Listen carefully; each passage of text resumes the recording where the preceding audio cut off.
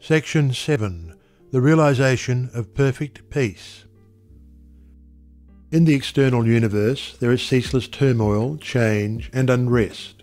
At the heart of all things there is undisturbed repose. In this deep silence dwelleth the Eternal. Man partakes of this duality, and both the surface change and disquietude, and the deep-seated eternal abode of peace are contained within him. As there are silent depths in the ocean which the fiercest storm cannot reach, so there are silent holy depths in the heart of man which the storms of sin and sorrow can never disturb. To reach this silence and to live consciously in it is peace. Discord is rife in the outward world, but unbroken harmony holds sway at the heart of the universe. The human soul, torn by discordant passion and grief, reaches blindly toward the harmony of the sinless state, and to reach this state and to live consciously in it is peace.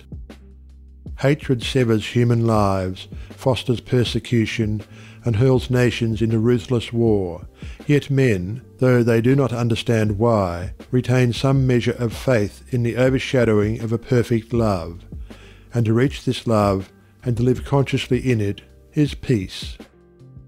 And this inward peace, this silence, this harmony, this love is the kingdom of heaven, which is so difficult to reach because few are willing to give up themselves and to become as little children.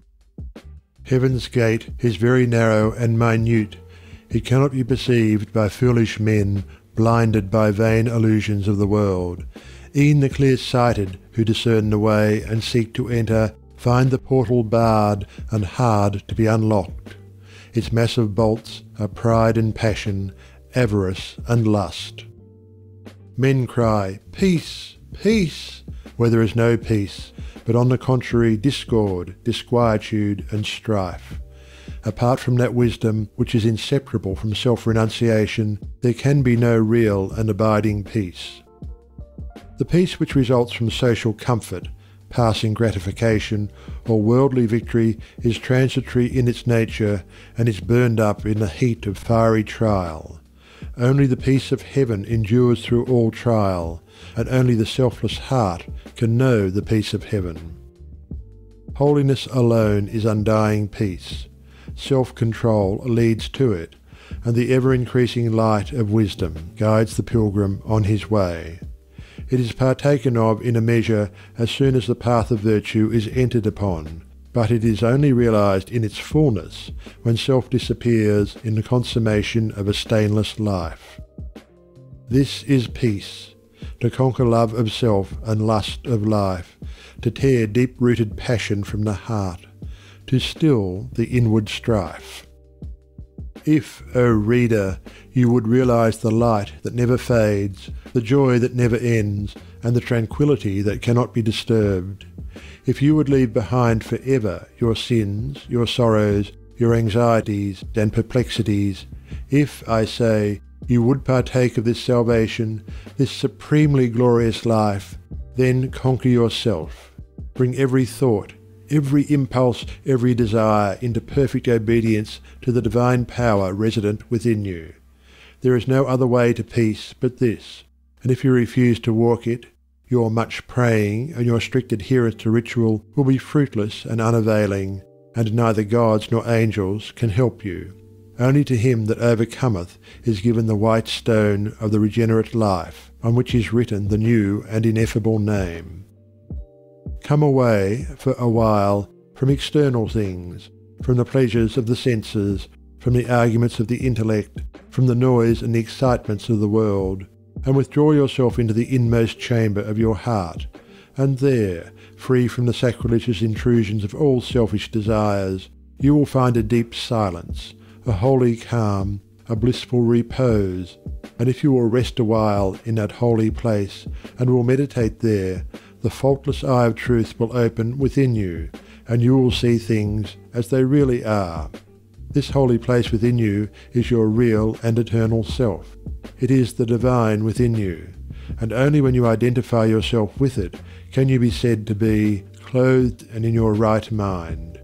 It is the abode of peace, the temple of wisdom, the dwelling place of immortality.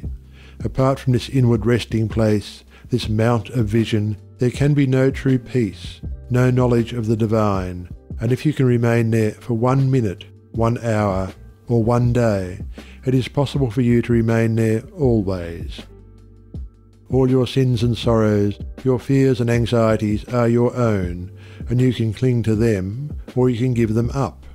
Of your own accord you cling to your unrest. Of your own accord you can come to abiding peace. No one else can give up sin for you. You must give it up yourself. The greatest teacher can do no more than walk the way of life for himself and point it out to you. You yourself must walk it for yourself. You can obtain freedom and peace alone by your own efforts, by yielding up that which binds the soul and which is destructive of peace. The angels of divine peace and joy are always at hand, and if you do not see them or hear them and dwell with them, it is because you shut yourself out from them and prefer the company of the spirits of evil within you. You are what you will to be, what you wish to be, what you prefer to be. You can commence to purify yourself, and by so doing can arrive at peace, or you can refuse to purify yourself and so remain with suffering.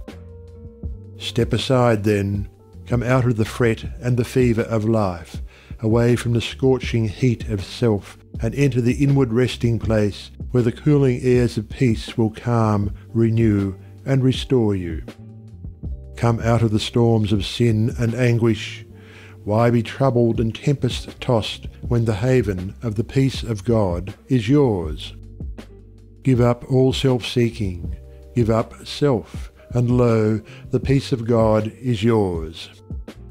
Subdue the animal within you, conquer every selfish uprising, every discordant voice.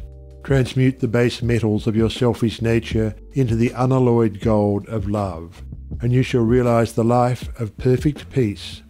Thus subduing, thus conquering, thus transmuting, you will, O reader, while living in the flesh, cross the dark waters of mortality and reach that shore upon which the storms of sorrow never beat, and where sin and suffering and dark uncertainty cannot come.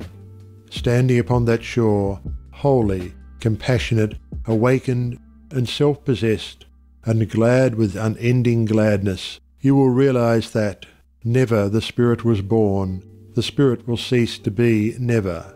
Never was time it was not. End and beginning are dreams. Birthless and deathless and changeless remaineth the Spirit for ever. Death hath not touched it at all, dead though the house of it seems. You will then know the meaning of sin, of sorrow, of suffering, and that the end thereof is wisdom. Will know the cause and the issue of existence.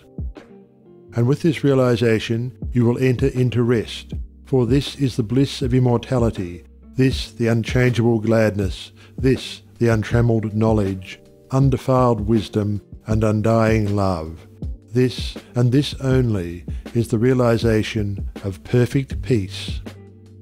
O thou who wouldst teach men of truth, hast thou passed through the desert of doubt? Art thou purged by the fires of sorrow? Hath ruth the fiends of opinion cast out of thy human heart? Is thy soul so fair that no false thought can ever harbour there? O thou who wouldst teach men of love, hast thou passed through the place of despair? Hast thou wept through the dark night of grief? Does it move, now freed from its sorrow and care, thy human heart to pitying gentleness, looking on wrong and hate and ceaseless stress? O thou who wouldst teach men of peace, hast thou crossed the wide ocean of strife?